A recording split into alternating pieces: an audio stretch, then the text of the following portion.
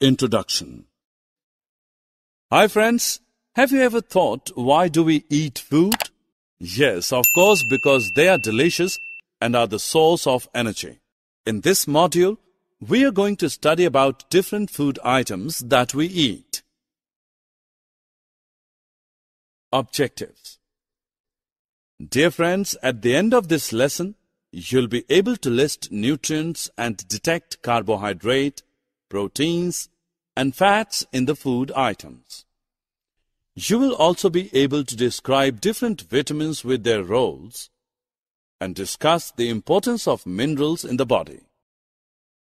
In addition to this, you will also be able to explain the importance of dietary fibers and water in the body, explain the importance of balanced diet, and define deficiency diseases.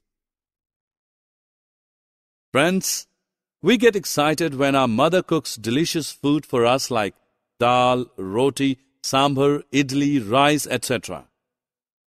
You might have noticed that after having food, we feel energetic and can perform various activities. Do you know the reason behind this? Food is actually a source of energy and body-building material that we need to move on, keep ourselves warm, and to develop or sustain and improve our health.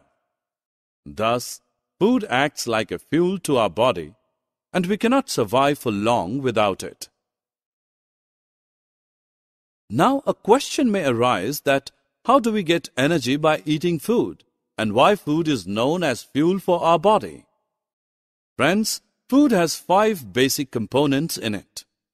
These are carbohydrates, proteins, fats, vitamins, and minerals. All these components together are called as nutrients. A body digests food and absorbs these nutrients to provide energy. Some nutrients help us fight against diseases. Do you know this fact that each food item contains all nutrients in different amount, and each nutrient plays a different role in the body? Let us know about these nutrients one by one in detail. First, carbohydrates. Carbohydrates form an essential structural component of living cells. They are the main source of energy for animals. Carbohydrates include sugars, starch, fiber, etc. They are mainly found in wheat, rice, potatoes, corn, and maize. You might have noticed that some children who do not drink milk become weak and are underdeveloped because milk contains required proteins for our growth. Meat, fishes, eggs, pulses, cheese, and soybean are some other important sources of proteins in our diet. The major role of proteins is building and repairing of damaged tissues. Along with carbohydrates, they are also a source of energy. I know that you all love pizza, burger, cheese, etc., but your parents do not allow you to eat them regularly because such foods contain large amounts of fat. Fats supply us with energy. If we don't use up this energy, our bodies build up a store for future use as in form of body fat. This is the reason why people eating much oily food become obese. Ghee, oil, butter, cheese, and milk are some main sources of fats. Friends, when you get ill and go to the doctor, then he advises you to take some fruits with light food because many of our body processes require vitamins present in fruits and vegetables. They are required in very small amount. Here is a list of vitamins, their sources, and their roles. You might have seen many advertisements of mineral-rich food items. Now let's know why they are so important. Actually, plants need minerals for growth. Besides this, a body also requires minerals in small quantities for all the chemical processes. Potassium, calcium, iron, etc. are some common examples of these minerals.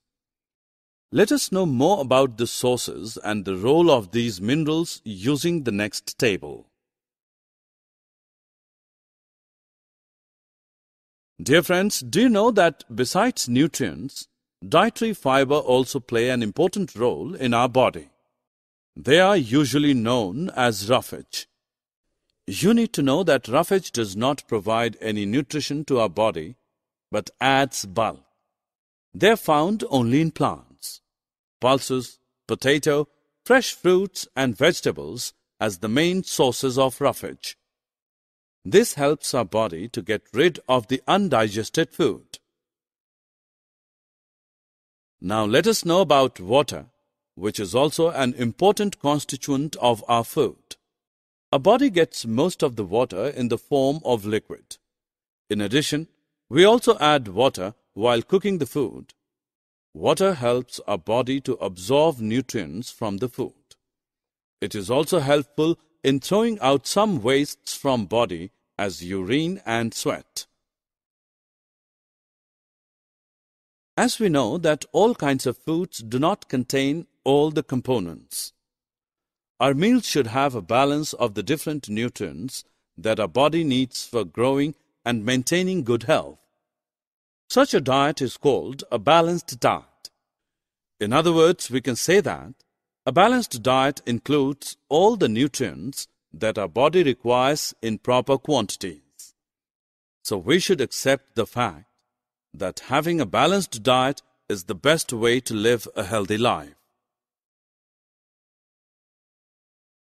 Friends, after knowing about the balanced diet, we should also know that if we don't take proper diet, then what will be the problems? I hope that you might have heard about deficiency diseases. These are the diseases that occur due to lack of nutrients over a long period and hence called deficiency diseases. Here is a list of some of the deficiency diseases and their symptoms. Summary. Let us summarize what we have learned. Carbohydrates, proteins, fats, vitamins and minerals are the major nutrients in our food. In addition, food also contains dietary fibers and water.